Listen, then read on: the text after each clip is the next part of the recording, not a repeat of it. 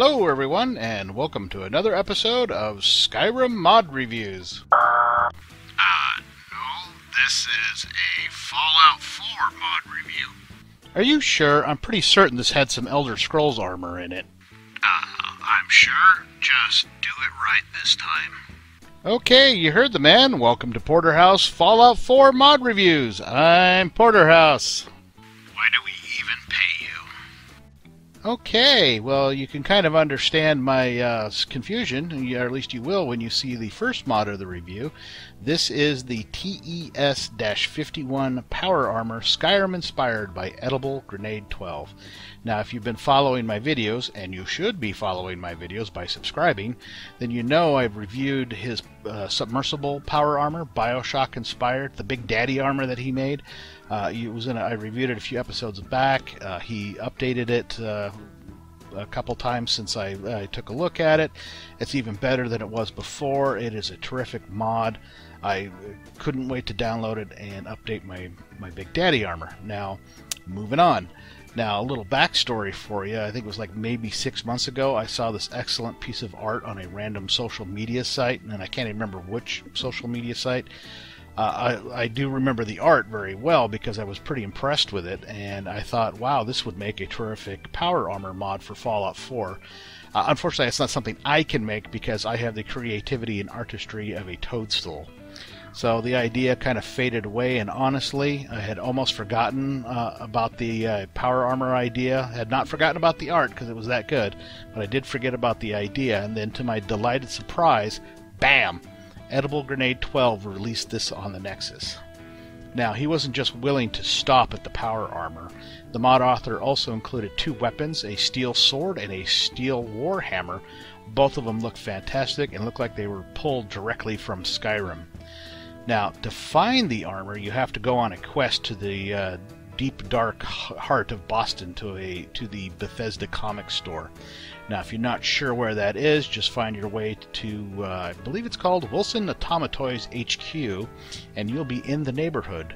Be sure to bring a gun and a industrial-sized can of Raid. Now, once inside the shop, be careful to look around and find the 3 magazines. They're located both on the main floor and in the basement. Also, keep an eye out for the hammer and sword. Once you have everything together, grab your booty and the power armor while you're at it and head for the nearest power armor rack. Now, once you're there, you can customize your Skyrim-inspired power armor to your heart's content. Now, keep in mind that a couple of the mods will require some extra pieces that you normally don't see.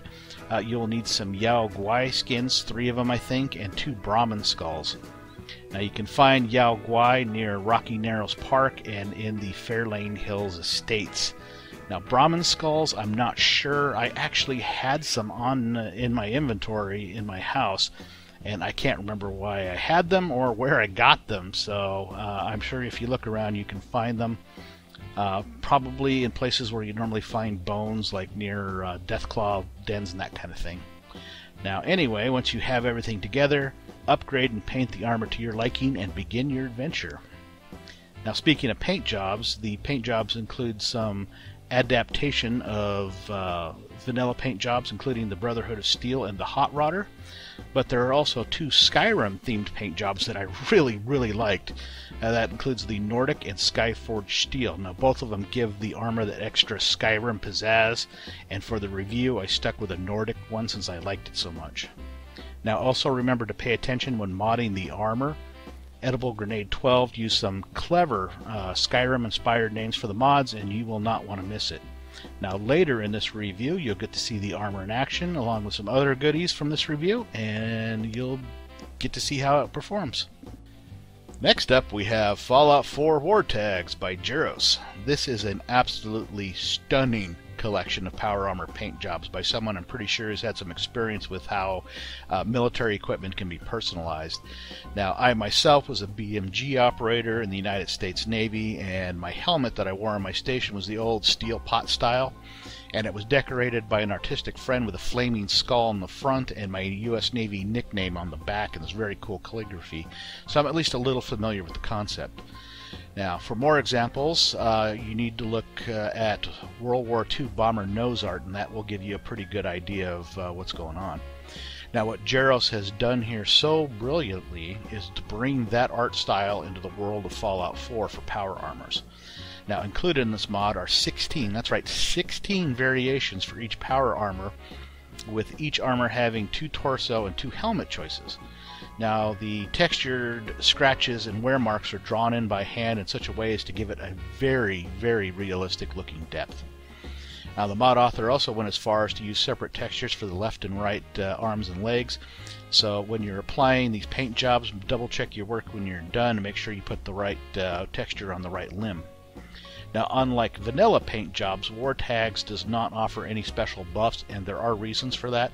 Please see the mod author's page for more details. Now there are also optional file downloads that add paint jobs to the jetpacks and change the for Nora tag to Fornate, and thanks to Third Storm, he also added painted armors to the gunner's leveled lists. Now everything is exceptionally well done to a brilliant degree. I cannot get over how realistic these paint jobs have turned out. Now for this review I tooled up a bunch of power armors with Jerros' paint job, but by no means is this a full representation of his work. So you need to download it and check it out for yourself. Now later in the action clips you'll get to see the war tagged armor in action, and we're going to be moving on to the next mod. For the next mod I had to bring in my Fallout 4 version of Tish because this is a superb armor for the ladies. This is the Ares Tsunami CBBE by DizzasterJuice.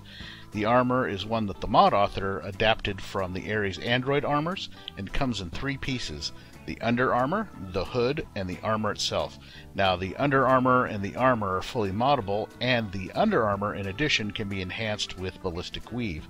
The textures are clean and realistic looking, and I was especially pleased with the texture on the under armor. The attractive patterns on the armor give it a stealthy and vaguely cyber-reptilian impression, which I found very appealing.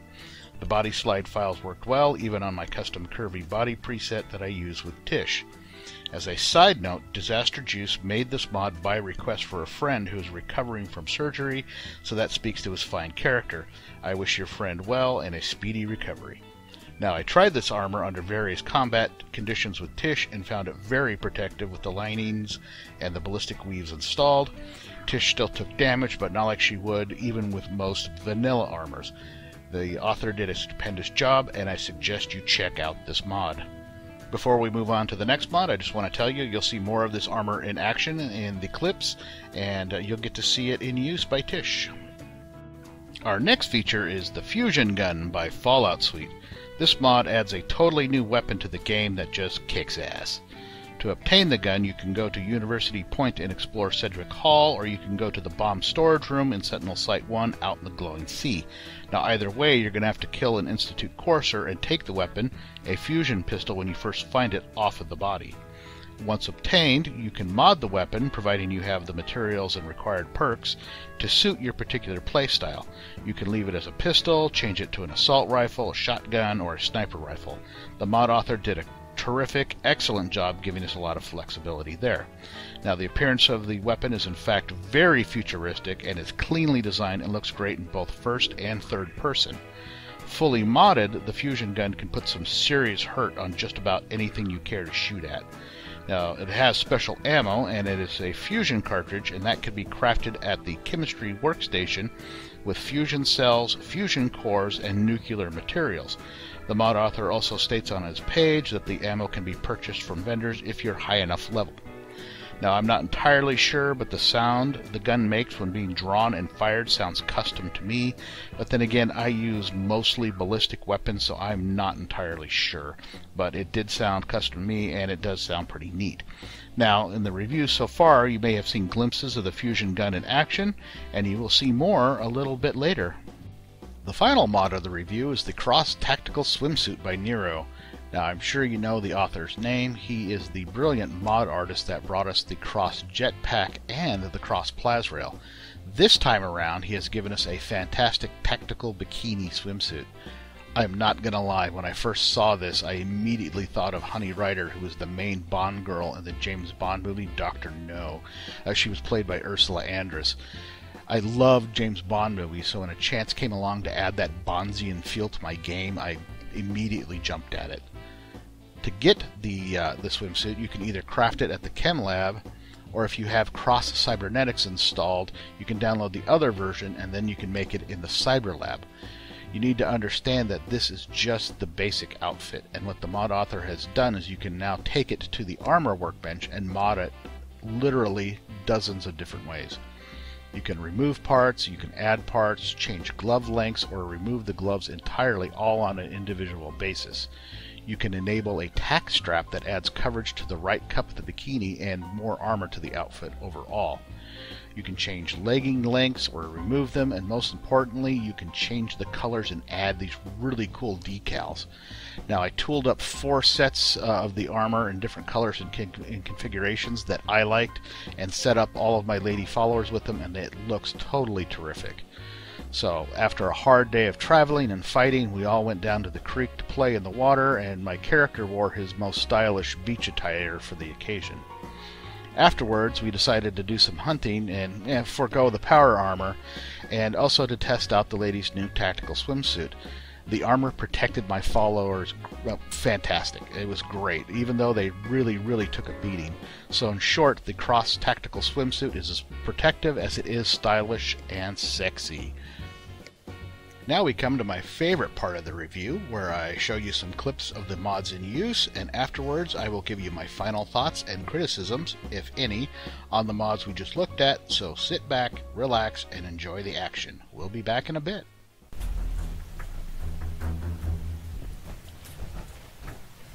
There he is.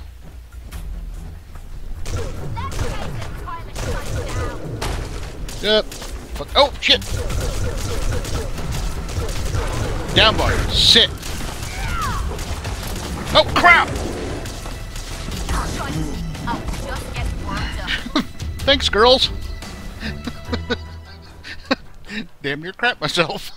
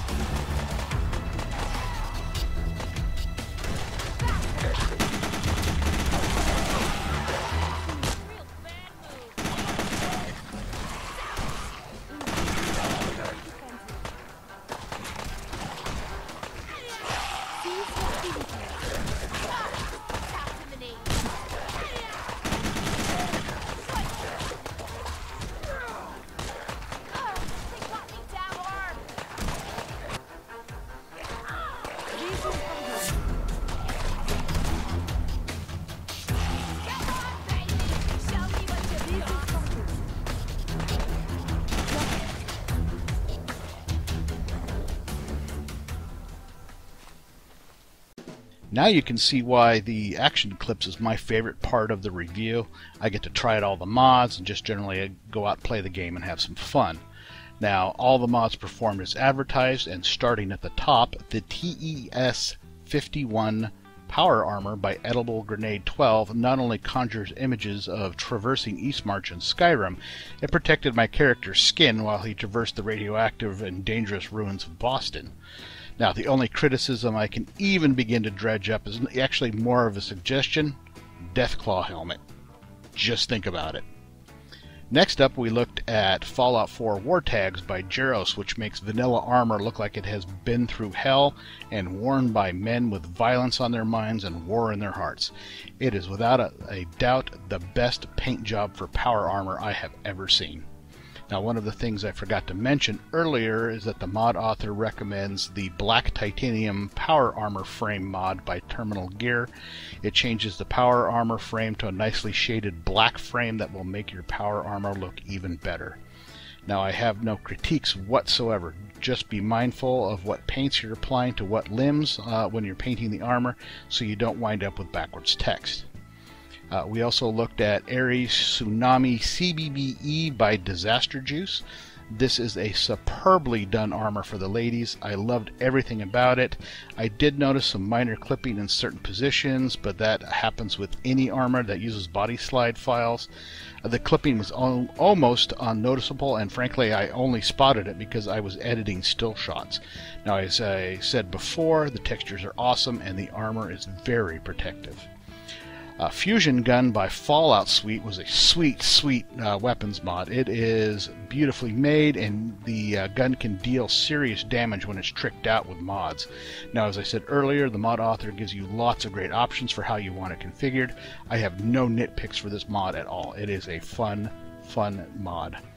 Last but not least, we looked at Tactical Swimsuits by Niero. I really like this mod. The mod author did such a great job of making all the pieces look good, and allowing you to mix and match almost indefinitely is a bonus. The armor was surprisingly resilient and kept my lady followers safe and sound. There are so many combinations of this armor that I did not touch on. You're just going to have to download it and look for yourself. Now, all the mods are examples of how to do mods of each type, and I hope to see more from all the mod authors in the future. Be sure to endorse the mods if you liked them as much as I did, and maybe drop by the mod author's webpage and leave them a note via Nexus Mail and let them know how much you enjoyed the mod. And if they have a mechanism in place for donating cash, please do so. Modding is a lot of work, and these folks put their hearts and minds into it. Now, speaking of minds, I would not mind at all if you hit that like button if you enjoyed my review, and please remember to subscribe if you have not already done so. And I will see you all in the next mod review.